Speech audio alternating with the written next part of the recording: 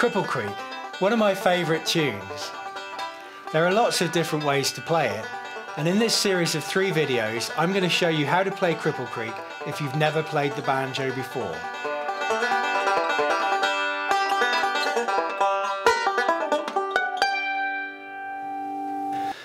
The first thing you need to know is that there are only 3 short pieces of music involved, and you just have to put those 3 pieces of music together in the right order and you can play the whole tune. The first piece of music is called the high part, and it goes like this.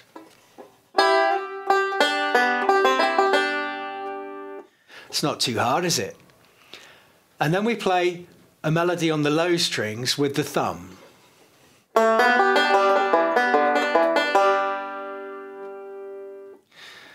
Then the high part again. And then the melody on the low strings with the thumb again.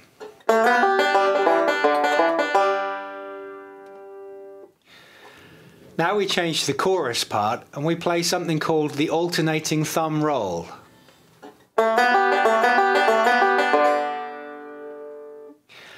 And then we play the same short melody on the chorus part that we played on the verse.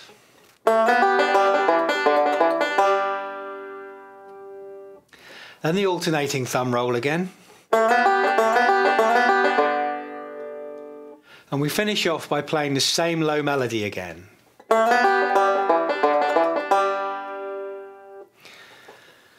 So you can see there are only 3 short pieces of music involved, and that's all there is to it. So in this video I'm going to concentrate on playing the low melody with the thumb. Now normally when we play the banjo we want to play all of the strings with the thumb, but to keep things simple for now we're only going to play 3 strings with the thumb, and they're going to be these 3 strings here.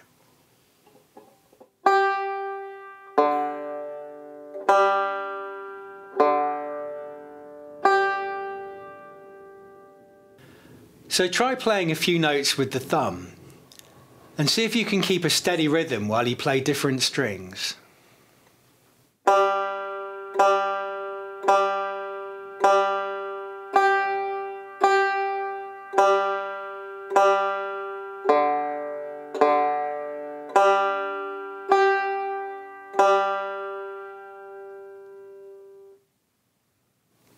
And once you're comfortable doing that, it's time to get the left hand involved. So we're going to play with the left hand just here.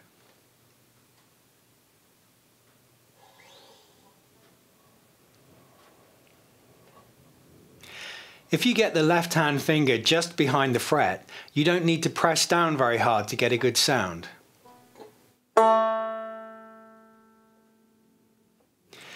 If the finger is too far away from the fret, you won't be able to get a good sound.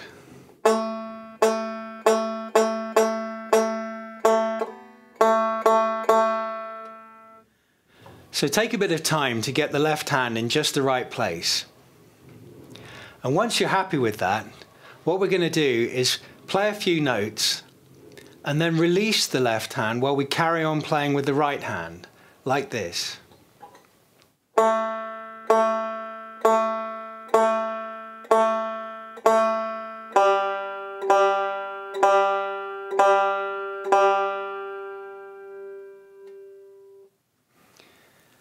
So try that a few times.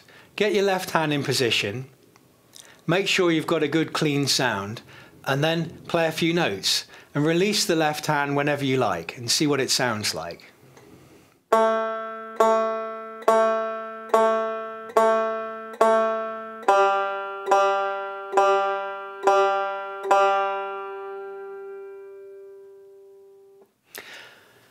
And you can do it a bit slower if you like. Once you've got used to the feel of doing that, we're going to try doing it the other way round. We're going to start off by playing the open string, and then we're going to press down with the left hand while we keep playing with the right hand. And it's going to be a lot easier to do that if we have the left hand close to where it needs to be when we start.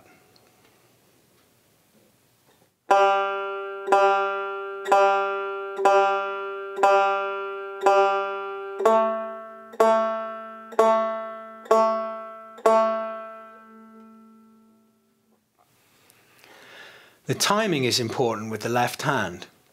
You have to press down with the left hand just a split second before you play the note with the right hand.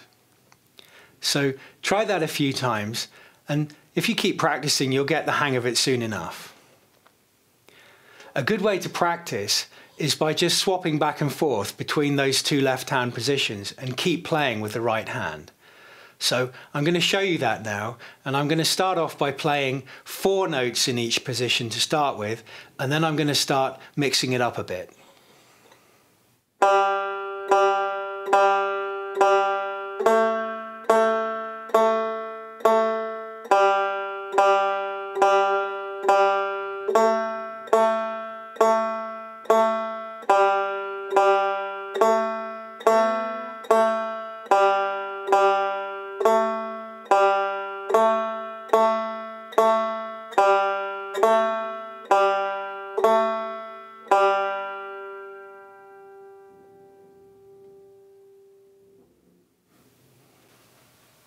And you don't have to do it at the same speed I'm doing it. Do it at whatever speed you find most comfortable.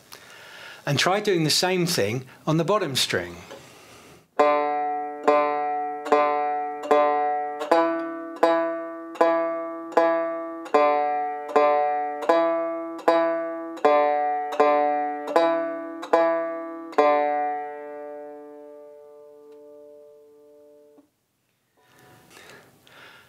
And now let's try mixing it all up together. Just make up a melody using those 4 notes and play whatever you like and explore it a little bit.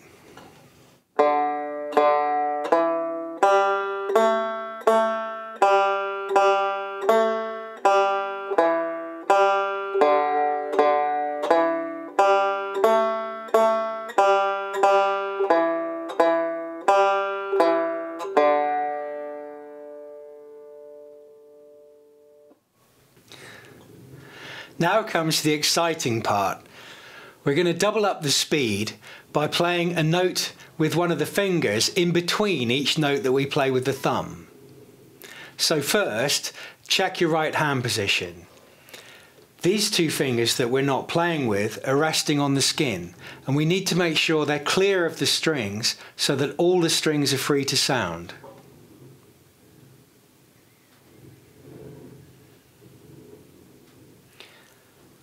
And we're going to play the first string with the middle finger.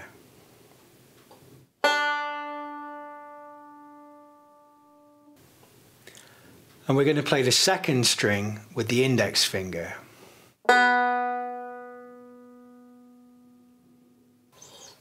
We're going to play exactly the same way with the thumb and add extra notes in with the fingers, so we double up the speed, like this.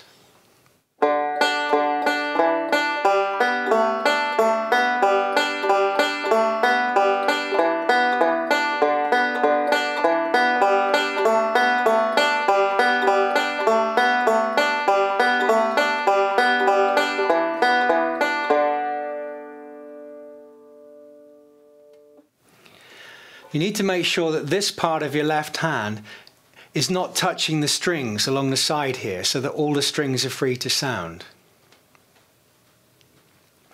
And to start off with, you might find it easier to just use the middle finger, like this.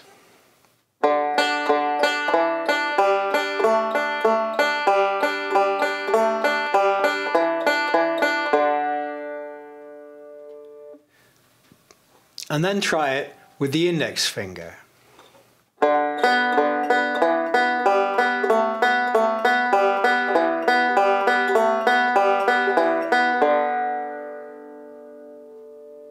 And don't forget to play the 5th string every now and again with the thumb as well.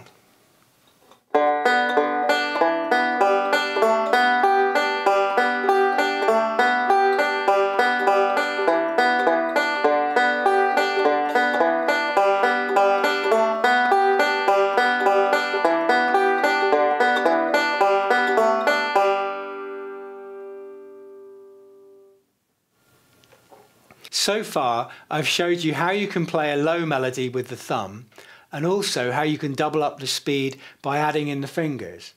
And you can use that technique to play any melody you like.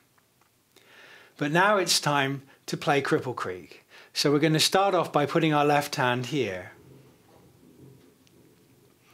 And we need to make sure the side of the finger is not touching the second string, so all of the strings are free to sound. So just check that you're getting a clear sound with the thumb and the two fingers, like this.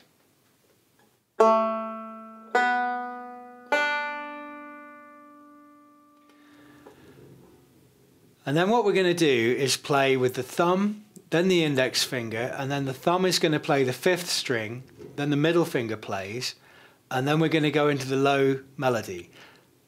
So here it all is slowly.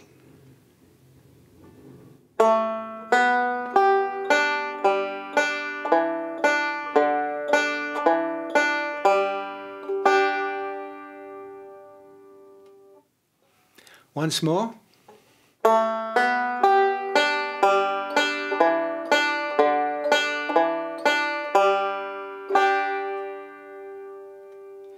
And now a bit more slowly.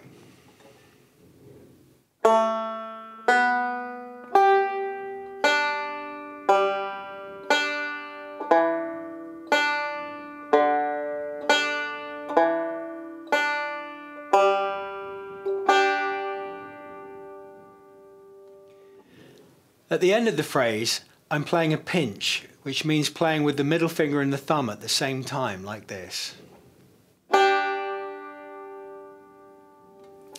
So once more.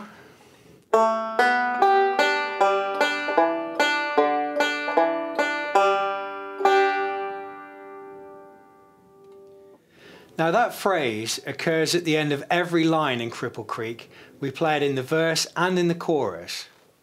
So once you can learn to play that small piece of music, you've learnt 50% of Cripple Creek. And I'm going to show you the rest of Cripple Creek in another video.